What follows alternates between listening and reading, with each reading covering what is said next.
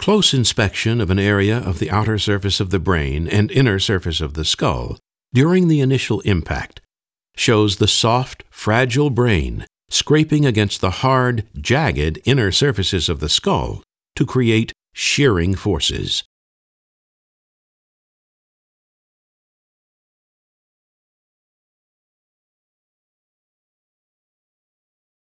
As the gray matter, comprised of cell bodies, and the white matter, comprised of axons, are of two different densities, the shearing forces create a plane of cleavage where many axonal injuries occur.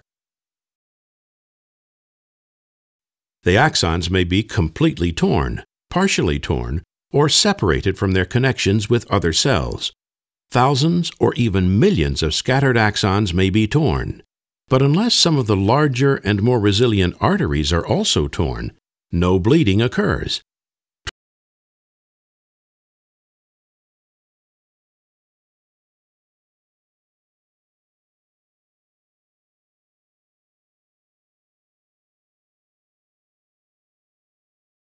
Traditional imaging studies such as CT or MRI are not nearly sensitive enough to detect individual axonal injuries or even relatively large groups of axonal injuries. CT and MRI are designed to detect areas of bleeding. Unless a blood vessel or multiple vessels are torn, creating a relatively large bleed, these studies fail to demonstrate any findings that would indicate the presence of multiple, widespread, and microscopic axonal injuries that can result in devastating neuropsychological deficits.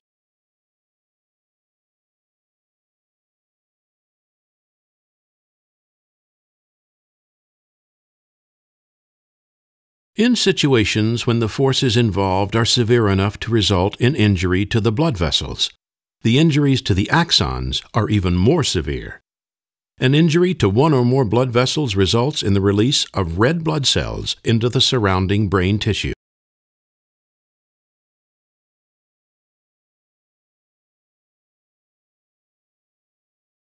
CT and MRI are designed to detect blood, or after a period of time, the remnants of blood called hemosiderin. Large quantities of red blood cells must hemorrhage from a blood vessel or blood vessels to be detectable on CT or MRI. If even one small hemorrhage occurs that is detectable, it is an indicator that there are likely vast numbers of associated axonal injuries that are not depicted in the scans.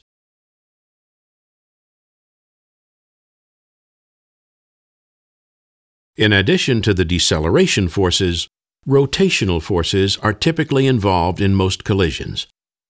The combination of rotational and deceleration forces results in traumatic forces on the brain that may be far greater than the force of the collision may imply.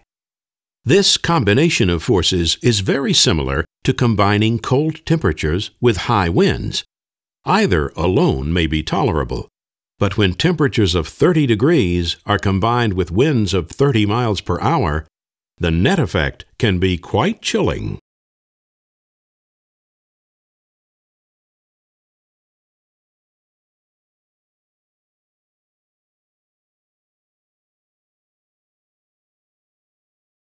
When the skull and brain are viewed in section from above, it can be seen that the brain consists of two halves that are connected by only a few central structures.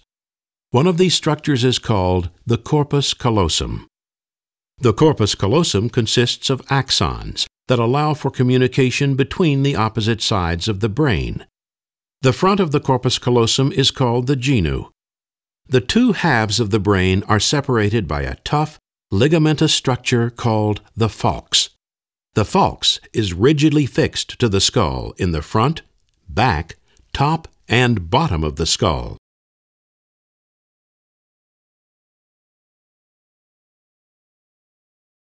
During the violence of an impact involving the combined sudden deceleration and rotational forces, similar to the one shown in earlier animation sequences, the corpus callosum can often become injured. The injuries occur because the soft, friable brain reacts in a very fluid-like way as a result of the violent forces. the left side of the brain impacts against the falx, and the right side of the brain pulls away from the falx. Because the falx is rigid, the axons that comprise the corpus callosum are torn and broken. Again, thousands of axons may be torn without being evident on imaging studies. Unfortunately, the majority of mild, traumatic brain injuries go undiagnosed.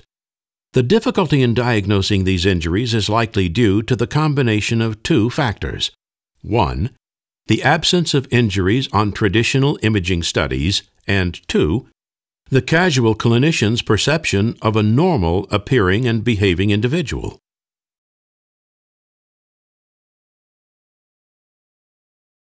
Careful interviews of friends, family, and co-workers regarding the changes in an individual before and after a traumatic event may be the most reliable way to recognize those who have suffered these injuries.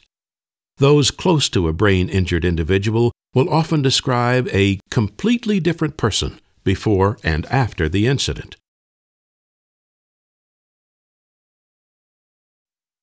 Only after the presence of a traumatic brain injury is diagnosed can one then proceed with measures to improve, or at least help cope with, the resulting problems.